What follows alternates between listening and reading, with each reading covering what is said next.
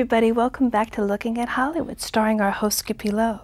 Today we have a talent extraordinaire, an international film star. We have the great, the one and only Mr. Cesar Romero. And this gives me my opportunity to finally thank him for all the wonderful things he's created that I've been able to enjoy. I mean, without Cesar Romero, I never would have been able to have a Caesar salad. Without Cesar Romero, I never would have been able to stay at Caesar's palace. And without Cesar Romero, we never would have had Sid Caesar. So why don't we have some champagne with Cesar and Skippy?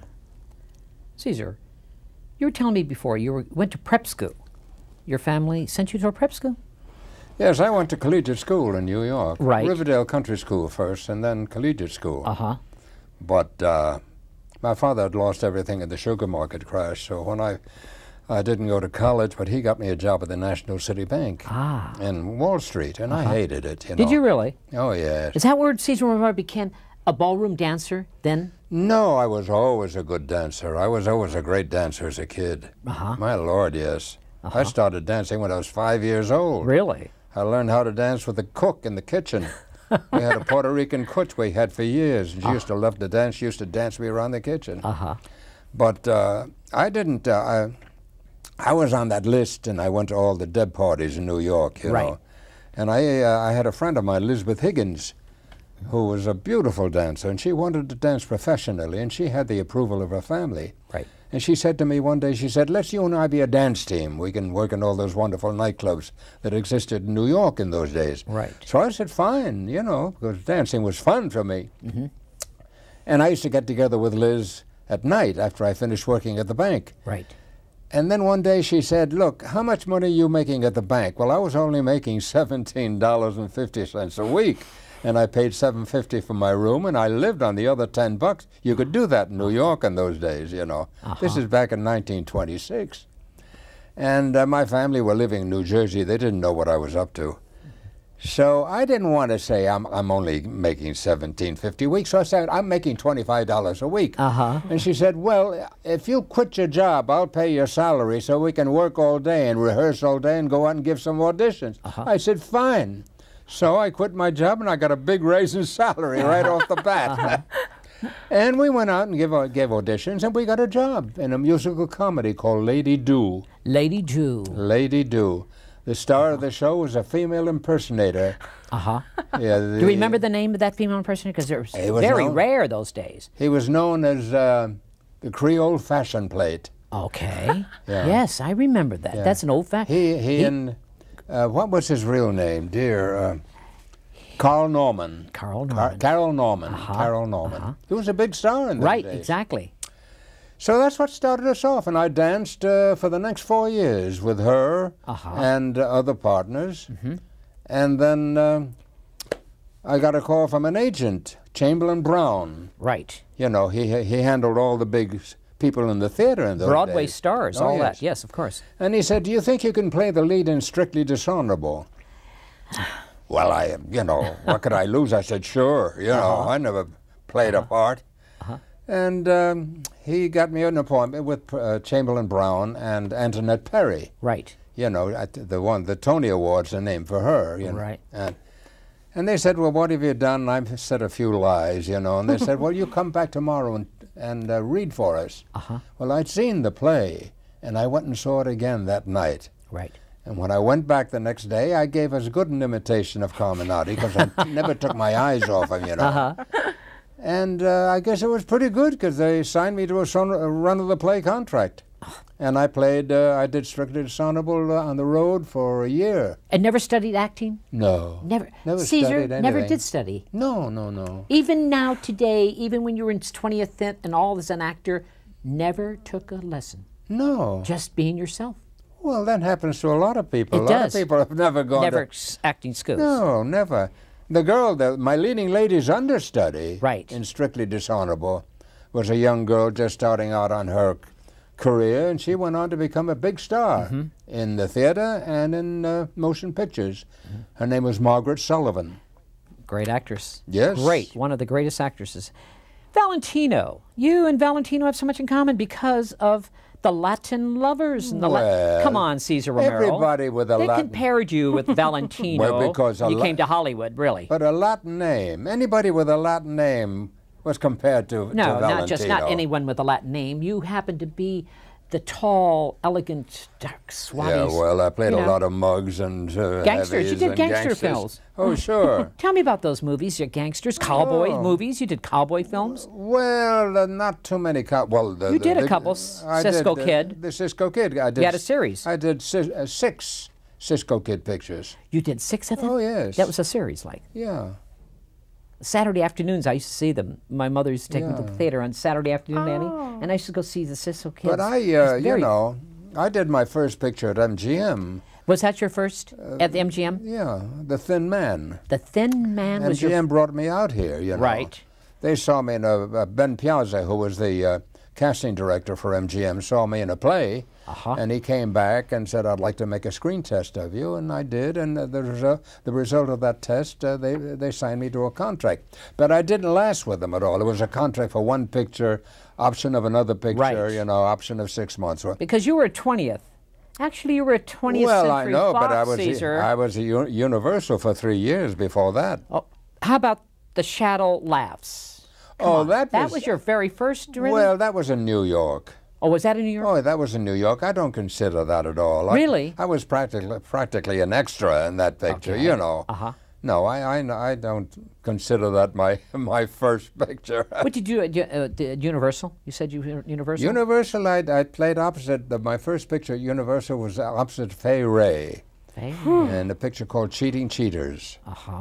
And I did Diamond Jim Brady, you know, and I did a lot of corny pictures up there. No, you did not do corny pictures. You know what you did? You did entertaining pictures. Today, they're not entertaining. Those days, look at Cesar. Think, really. Watch the movies today. Listen, it's very different today. My God, the industry is different.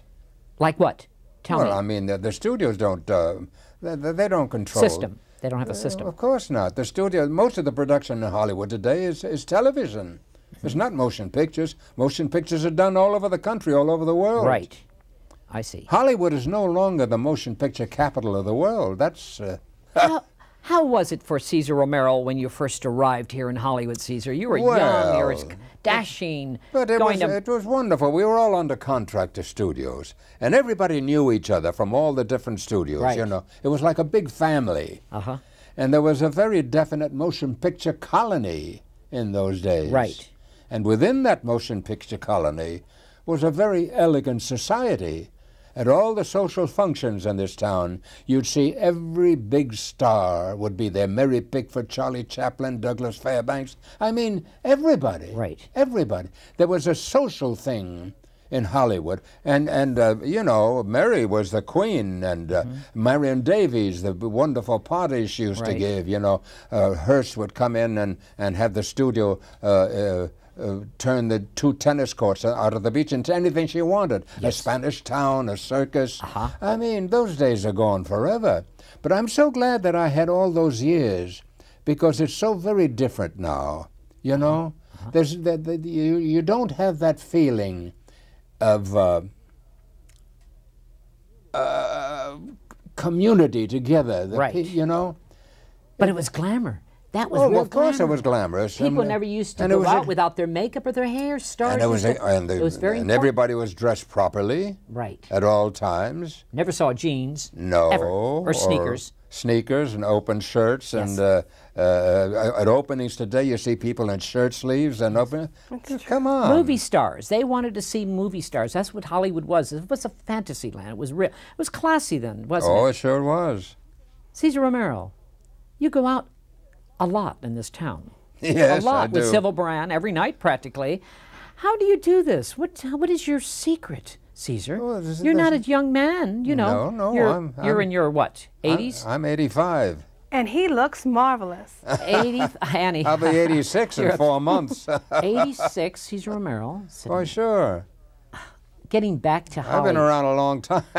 Yeah, you did a movie I loved at 20th. What happened to 20th? What was your first film at 20th?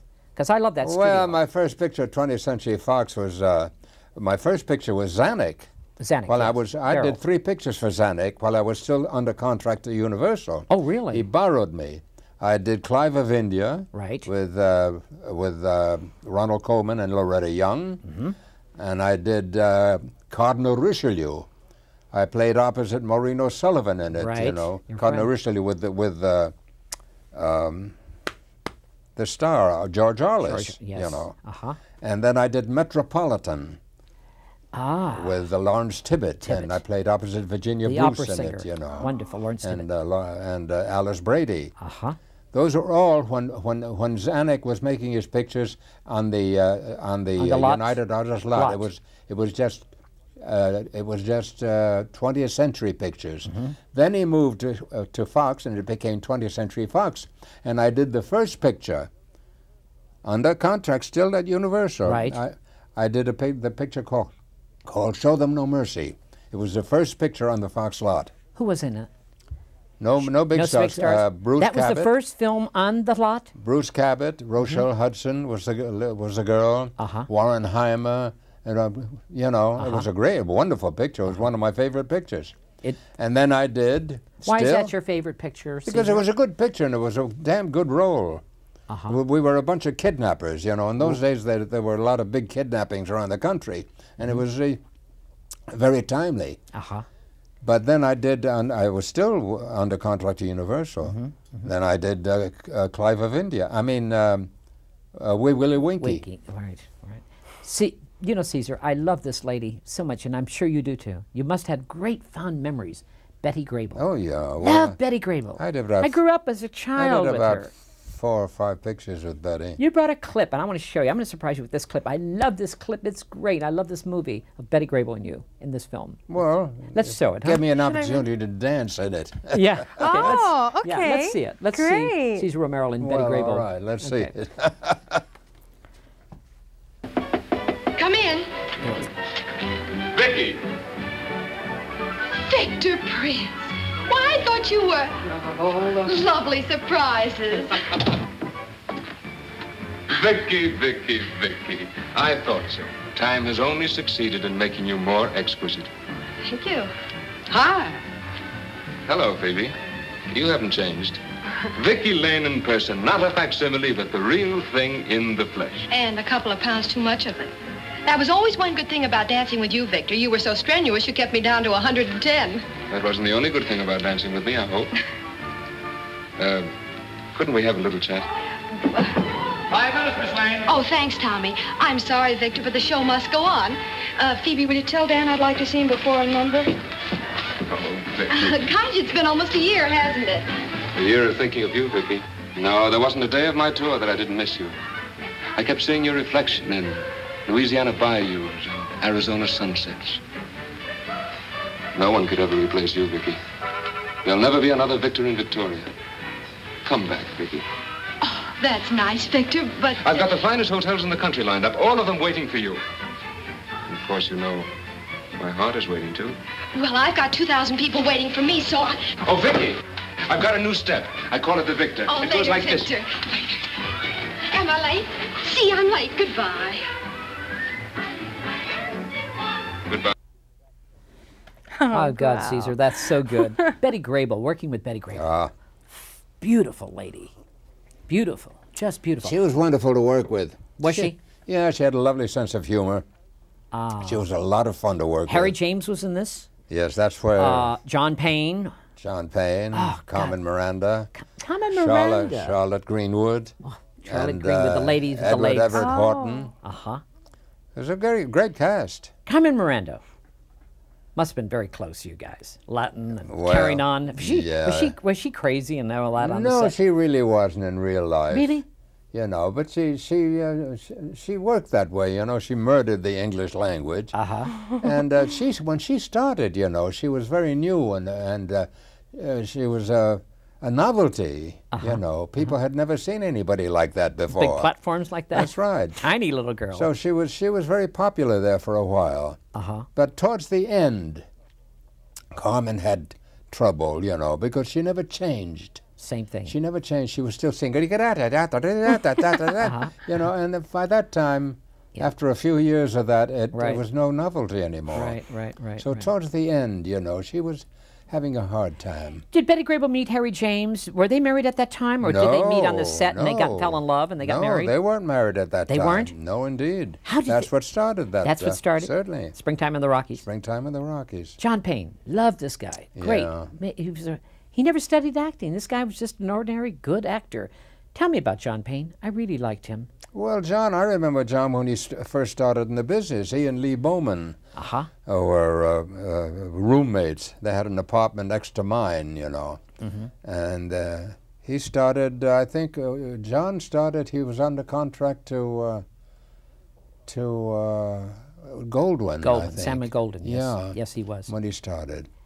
But he was a very popular leading man, you know. Loved motorcycles, I know that. 20th Century Fox. Motorcycles, he loved. Well... Yeah, he did. He was one of the Hollywood early motorcycle guys before Marlon Brando and Jimmy Dean and all those guys. Oh, I don't remember that. No, you don't? Okay, I read something about it. Tales of Manhattan. Come on, Cesar Romero. My favorite film. Your favorite film? One of my favorites. It's a great film. Everybody under the sun was in that picture. I know it. It was a story of a suit of tails. It's wonderful. But I was in the episode with Ginger Rogers and Henry Fonda. Working with Henry Fonda. That's the only time I worked with Henry. I never worked with him. Never before. In all the years we were at Fox together. Is that the first time? You used to see him on the lot a lot. And I never worked with Ginger either until then. Cesar Romero, tell me about the commissary. The 20th Century Fox commissary, Annie. It was wonderful. I used to go there when I was a kid. Because I did a movie there years ago for Henry King. I can't remember the name of it. Yeah. But I used to go to the commissary. That commissary was the greatest in Hollywood. Tell me about that. Well, you'd go there for lunch. It was always, you know, you knew where you were going. We had lunch in the little room on the side there. But the people, the stars, everybody, my God. But everybody under the sun would have lunch there. Right. You saw everybody you knew. It was, I mean, you took it. All day working.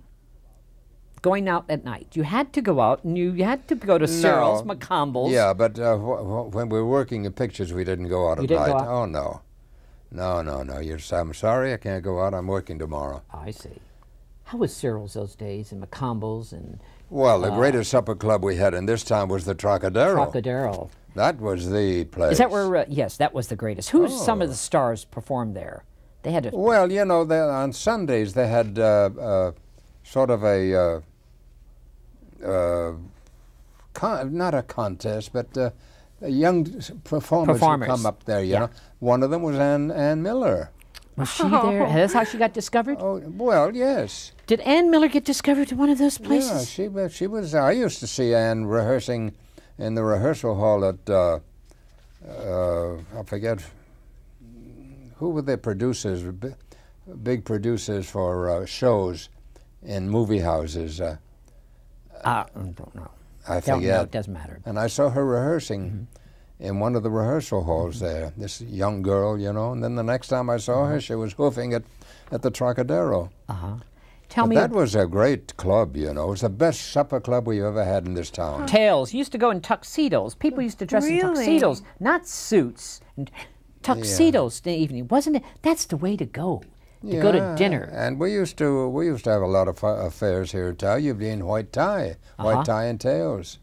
I remember the ball that Carol Lombard was the chairperson for it. And she decreed that all the women would wear white and the men would wear white tie and tails. And it was beautiful. All the women were dressed in white except one. Norma Shearer came in bright red from head to foot. Nobody was going to tell her what to wear. I like it. Cesar Romero, what's the biggest lesson you have learnt in life? Because you're 80-some years old. God, what has been the biggest lesson for Cesar Romero?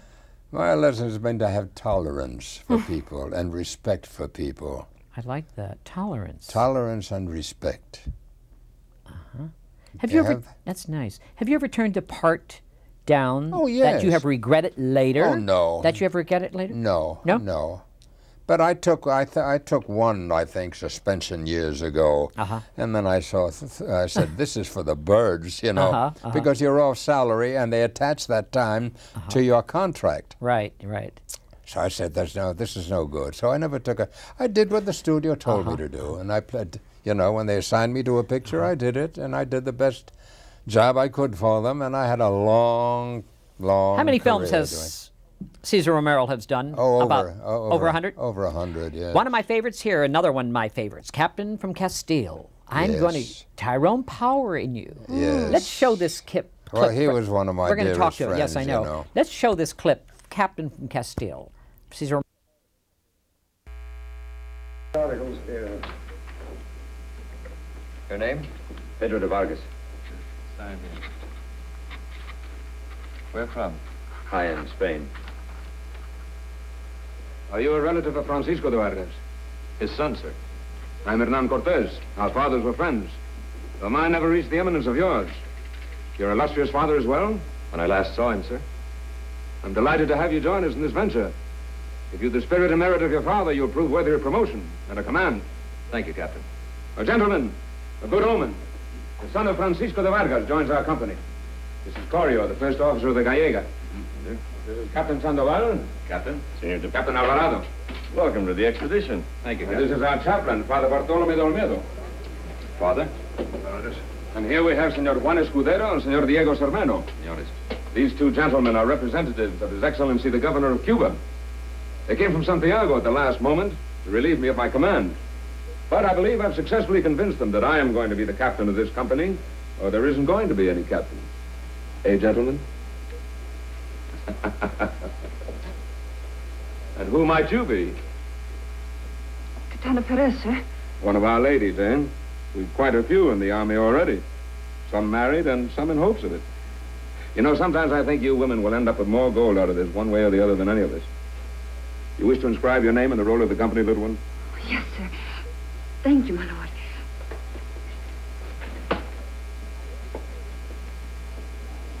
Oh. I can't believe Jean Peters.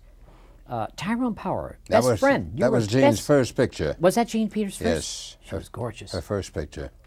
She was married to Howard Hughes. Well, she was married then. Yeah, no, but this was after. Well, quite a time after, because she married somebody else first, you know. Who did she marry first? I forget, but doesn't matter. she was divorced, and then she married Howard. Tyrone Power, best of friends. He was a flyer. He was a great guy. You guys were close together. You were in the Flyers together. He was my very close friend. I had one of the best experiences of my life with Tyrone. He was a flyer, you know, in the war, in the Marine Corps. Right. And I was in the Coast Guard. I was in an attack transport out in the Pacific. And we both got out of the service at the same time. Right. And we reported back to the studio. And they sent us on this goodwill trip. Right. And the studio provided us with a twin-engine Beechcraft, and Ty did all the flying. And we flew down through Mexico. We hit every country in Central America, and we circled all of South America. We went down the western coast, down to Santiago, Chile, through the pass to Buenos Aires, up over the Guianas, the West Indies, Havana, New York, California. We were 10 weeks on this trip. So wonderful experience. You know, we met practically all the presidents of the countries that we visited, because the first person we had to meet was the American ambassador. And the ambassador introduced us to the president either at luncheon or a meeting or cocktails or dinner. And the most interesting ones were when we had lunch with Perón and Evita. Oh, did you? In the palace at Buenos Aires. She was a charming woman. Was she really? Oh, yes. She didn't speak English. So I interpreted for her, you know, because, and Perón didn't speak English either. Right. And she was very amusing. She'd sit there, she'd say to me, she said, why do the people in your country call my husband a dictator? She said, he's not a dictator, he's a patriot. Isn't that right, Juan? You're a patriot, aren't you? And Perón said, see, yes. She would say things like, you're so fortunate because the people in your country respect and love their artists. Right. She said, here in my country, they spit at them. She said, I know because I was an artist. Funny. Cesar, Tyrone Power, what a classy guy. Oh, yes. He was classy, wasn't he? Yes, he was. And he loved his work. He loved his work. He loved being a star. He loved it. He did enjoy being a star. Oh, yes, he loved every minute of it. He married Linda Christian. Were you at the wedding in Rome when they got married? No. He married in Rome. They got married, and I interviewed Linda, and she was telling me about the greatest marriage ever. And well. They love him all over the world. Yes, well... And he had to die in Spain, his favorite place, where he loved. Isn't that in Madrid? And you know, I was in Madrid at the time when this happened. And oh, really? Yeah, and I was terrified. My heart just broke. Do you believe in fate? I did the eulogy at his funeral. Did you really? Yes, and I said, I'll never do this again, ever. Tore your heart. He was your best friend. And he'd been dead about a week, you know, and he just looked awful in that casket. And he was married to... Annabella? No, Annabella was his first wife. His first wife, yes. You know. She was great, though. He should never have divorced her. Or she divorced him. She divorced him. I heard this. Sure. Yes. Tell me about, do you believe in fate, Caesar? Well, I guess so. Yeah. You know, you keep going on, Caesar. Let's face it, you go out every night. What is Cesar Romero's secret? What do you eat? I mean, I have to know. What is your secret? Because you look so great. No. Your hair, everything, your skin. There's no secret. It's the genes. Just trust your luck. It's your genes. I think that has a lot to do with it. I think the way you think peacefully. What is the day like for you? What time of the day you get up, Cesar Romero? I get up around 7 o'clock in the morning. Okay. Do you walk?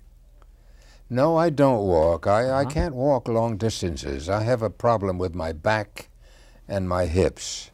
You know, I have a few problems that I have to take care of. What would you think is the greatest achievement that you have achieved in your life, Cesar? My greatest achievement was to be able to take care of my family.